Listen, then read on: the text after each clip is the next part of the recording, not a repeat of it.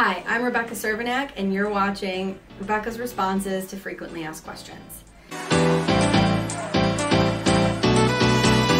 So for people who want to go back to work after you're receiving disability benefits, there are lots of resources in place. So you can start with the Bureau of Vocational Rehabilitation. The Bureau of Voc Rehab helps with employment services. They can help with things like job training, job coaching, helping you figure out what your employment goal is.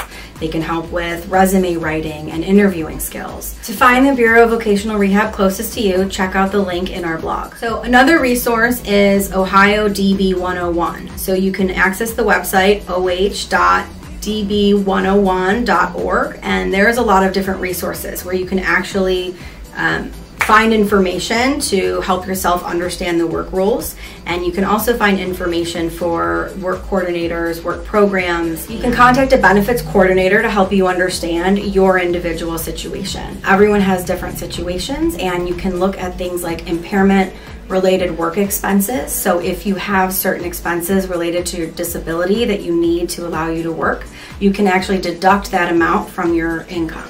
So working with a benefits planner can be really helpful. You can, again, look at Ohio, oh.db101.org, or you can contact Disability Rights Ohio. They have a program, Work Incentives Planning, where they have benefits coordinators that can help you figure out your individual needs. If you have additional questions, check out our blog, or you could submit your questions on our website.